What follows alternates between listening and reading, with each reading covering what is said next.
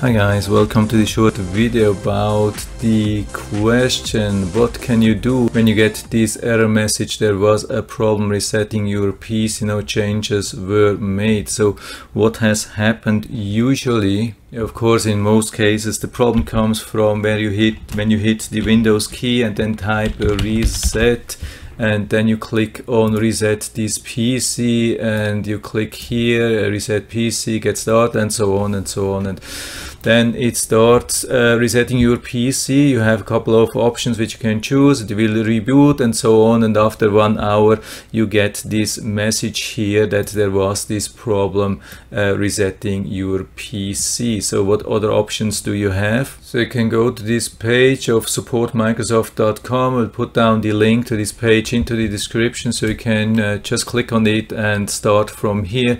So you can choose which Windows you have. So usually it will probably be Windows 10. You click on that and then you click on download tool now, and you can then save this tool here, this media creation tool 2004, and then you can run it, and after some time it will show up some message like your USB flash drive is ready. So what you have to do, so you cannot just click on something on the drive, so you have to reboot your PC, and you have to reboot it that it will reboot from your flash drive and not from your hard disk drive. That's a problem because your PC will pick your hard disk drive first and then the USB drive is ignored. So during the startup process you have to press a certain F key, so it will go in either into the BIOS setup, or just that you have like a selection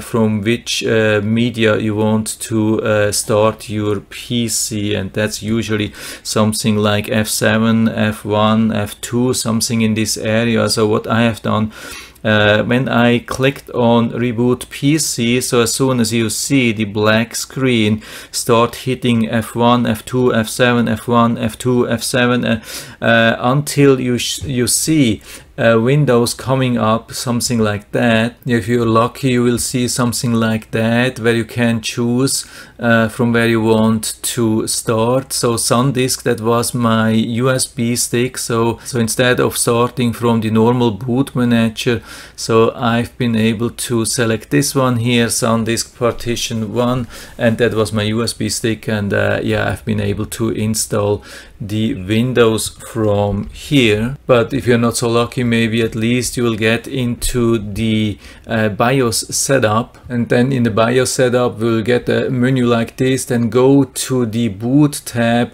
and then change the boot order, and place the USB key in first position and the hard disk in the second position, and then hit F4, save and exit. And then if that works, you should get to the normal menu where you can set up the Windows from new, so that you have to select like language and time and keyboard and all those things which you are used to do, and you can pick where you want to install it, like which partition and so on and so on. I'm not going to do a whole tutorial about how to set up Windows 10, but I think you get the point anyway.